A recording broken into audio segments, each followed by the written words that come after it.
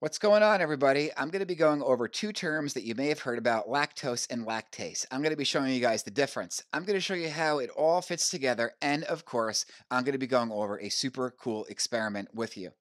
Okay, so here are the two words: lactase and lactose. At first glance, they look practically the same. Lactase ends in ASE, lactose ends in OSE. Well, lactose, OSE, has to do with a sugar. Many sugars end in OSE. As a matter of fact, lactose is a pretty simple sugar.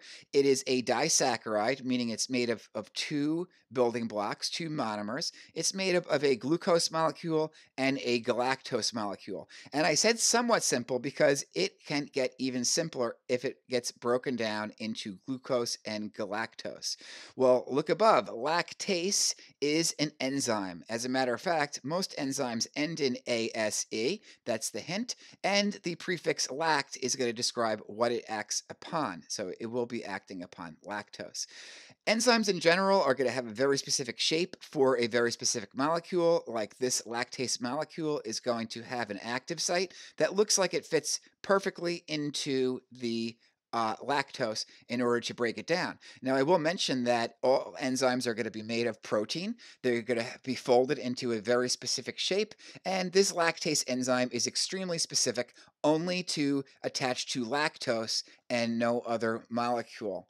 And it, of course, will digest it into the two components, glucose and galactose. If you look up to the left right here, I just showed you where it started so you could see that lactose was a disaccharide. Now, if you cannot break them down into glucose and galactose, guess what? This lactose is not going to penetrate the walls of the intestines to come out from the digestive system and get into the bloodstream. So the person who cannot digest this is going to have serious problems with stomach cramps, belly aches, even diarrhea. Okay, so as a matter of fact, if you have not seen the video by HHMI called Got Lactase, you should definitely check it out. I'm posting it in the description right now. You should check that out. And it does a great job explaining the worldwide difference between people that are lactose tolerant and people that are lactose intolerant. As a matter of fact, most people in the world are lactose intolerant. Most people are going to not be able to digest lactose because they do not produce the enzyme lactase past childhood. During childhood, everyone can digest lactose. It's just a matter if it persists or not. Only about 1/3 of the world's population are considered lactose persistent. They are lactose tolerant, in other words, because they can digest lactose into its components, glucose and galactose. So if you want some ice cream or if you want some cheese, you're going to have to take a pill. The pill is going to be Lactaid is the common name, and if you look closely at the Lactaid, you're going to see it actually has lactase enzyme in it. So it is time for an experiment, guys. So let's do this. Here's Lactaid. If you've ever noticed, you've probably heard about this before, but you may have not noticed that it is an enzyme. Look, lactase enzyme, and it's if you want to get that delicious bowl of ice cream right there. Okay, so how are we going to know whether or not the lactose is being digested into the smaller components of glucose and galactose? Well, there's a super easy way to test for glucose levels. This is a glucose test strip. This is, in other words, known as a urine test strip. It's what they use to test urine in the doctor's office to test for the glucose levels. But what I'm not going to do is I'm not going to show you vials of urine or anything. We're going to be using milk to test out to see if the lactose is digested. So on the right here, this is what a glucose test strip looks like out of the container. You can see that it is green. It is going to remain that color if glucose is absent, but it's going to change to a darker color if it's positive for glucose. And it has values. The values are milligrams per deciliter, milligrams of glucose, that is. So you take out a packet, and this is called lactase. Fast act It is pretty fast, I have to say. You'll see in a second. We only used half a tablet in each experiment. So what do we have here? First thing first, we have water and lactase. This is going to make sure that the enzyme does not contain any glucose. So we want to test. We want to test to see. We're testing for glucose. We want to make sure that there's no sugar in the pill, which sometimes there is in certain pills. Okay. Next, we're going to do is we're going to test milk. Milk contains the. Whenever you see milk, it's going to be containing the sugar lactose, the disaccharide. So plain milk, no lactase, just to get a baseline to see if there's any glucose present in the milk. Number 3, we're going to have milk and lactase, the enzyme.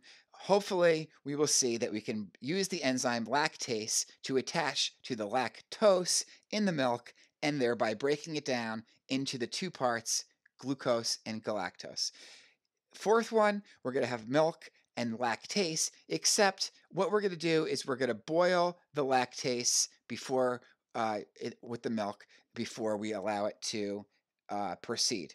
But first, why don't we take a look and see what glucose looks like when it's being tested positive on the glucose test strips. So here's a bottle of glucose. Another common name for glucose is going to be corn sugar or sometimes corn syrup. If you're it's not sucrose. Sucrose is a disaccharide. Glucose is a very simple monosaccharide. So if we mix a little glucose with water, dip a glucose test strip in, this is what we get. On the bottom right here, this is the glucose test strip out of the container. After we dip it in a solution of glucose mixed with the water, we see it definitely changed from the negative and became positive. What I want you guys to do is I want you to use your eye and you make the judgment. You see how concentrated this glucose is. Again, it's milligrams per deciliter of glucose solution.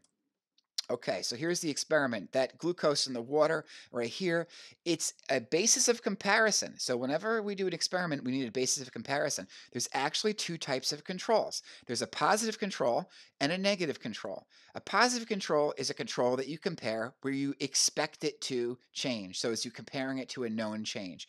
Glucose in the water is considered a positive control.